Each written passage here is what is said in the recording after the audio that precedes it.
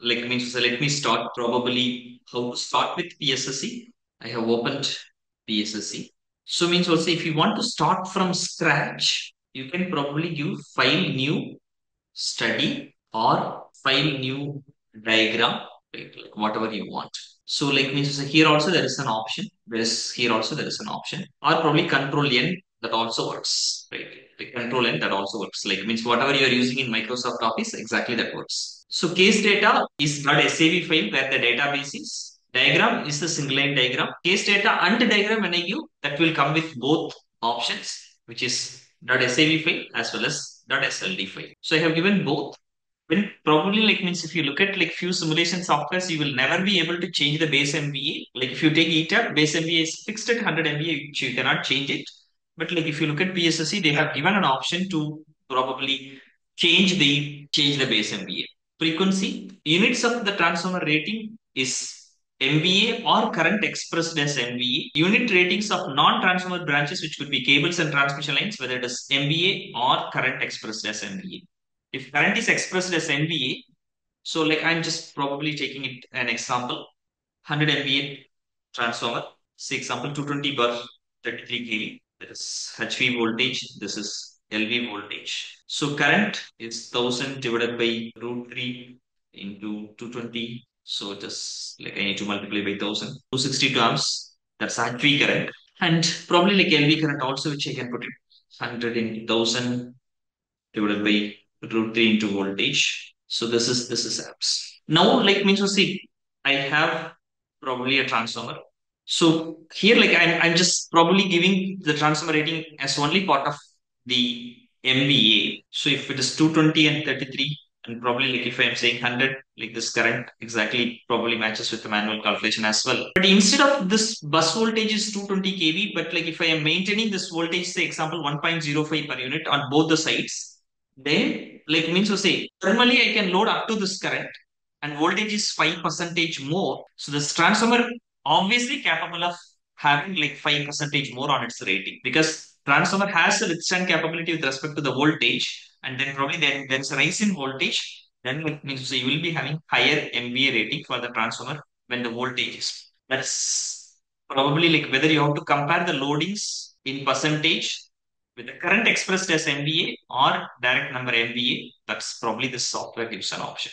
Yes. Look at here. Like means to say my loss, no load loss is only 970 watts. That is less than 1 kilowatt. This is 750 kVA transformer.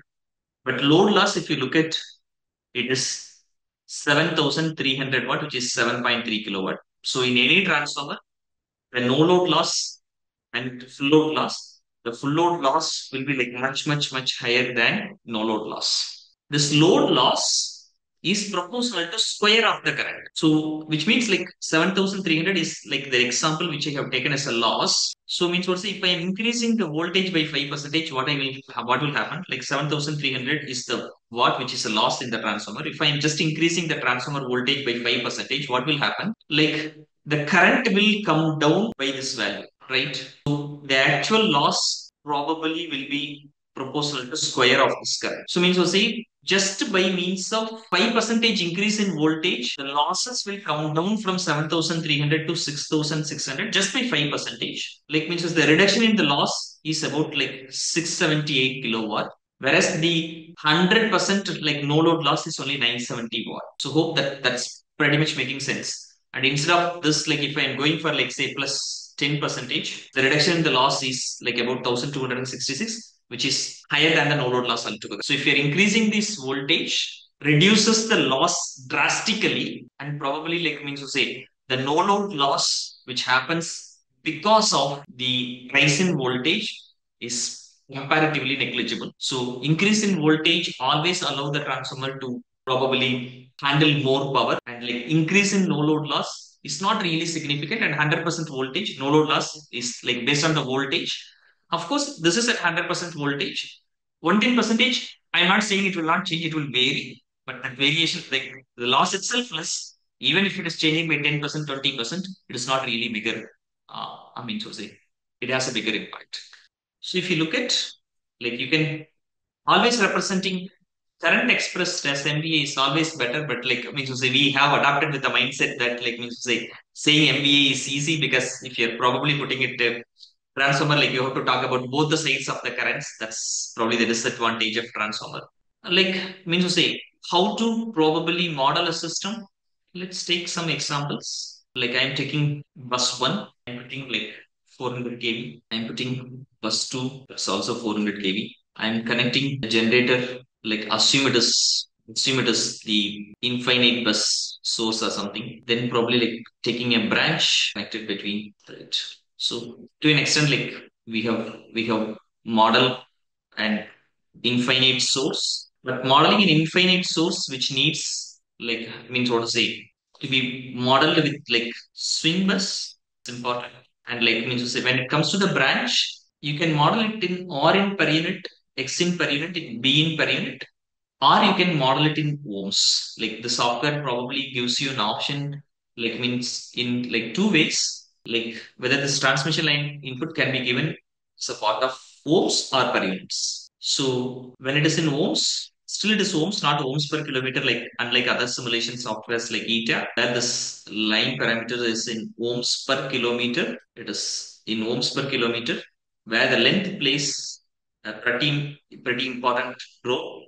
But like PSSE, this length is just only an information, whereas either in ohms or in per unit, it is for the entire length. So you need to probably look at these parameters and you have to enter these parameters carefully. And length still I recommend you to give when you're modeling. That probably gives some understandings. For example, if you want to do a simulation with a kind of a Ferranti effect, here you have to give the actual charging capacitance in microfarad, not a microsiemens like other simulation software like ETAP. ETAP like means also you will tend to give this value as like approximately about 3.6 or something. That is 3.6 microsiemens.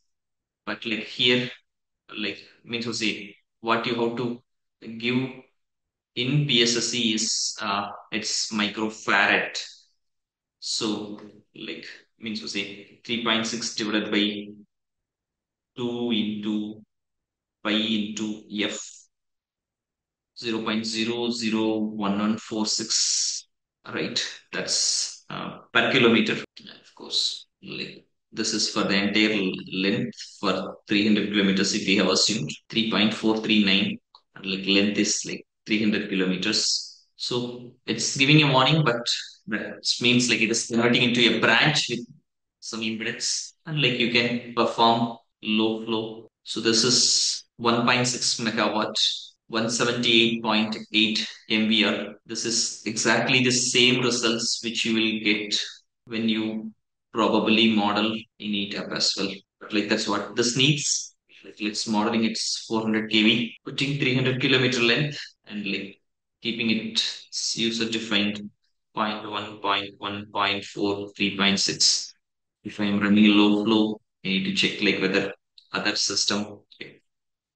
So like this exactly 1.6 minus 178.8 is matching with this. So this is probably like how do you have to model it in PSSC. Similar fashion, like I mean, so say when it comes to this transformer, so example, let's take a transformer. Transformer model, like you can look at R per unit, X per unit, but this per unit you can give based on system MVA, which is we have assumed as 100 MVA, or the winding MVA, or you can represent as a load loss, which is in watt and is it per unit. Similarly, like here you can give like the winding voltage as a part of per unit or a kV. That pretty much like means to say you can give, and like you can model the on-load tap changes. You can control the like voltage or VAR flow also, right? And like you can select like which node the voltage has to be regulated as. So that's probably a to an extent like how you have to model this. How you have to model this means to say bus. Like it's all the first three are buses, and this is a branch that is either cable or a transmission line. It is the same thing. Breaker switch, it is of no use, and probably like I mean to say just to give an idea, if I'm deleting it and probably if I'm running the load flow, if I want to see how much percentage this probably the branch is loaded, I can use it.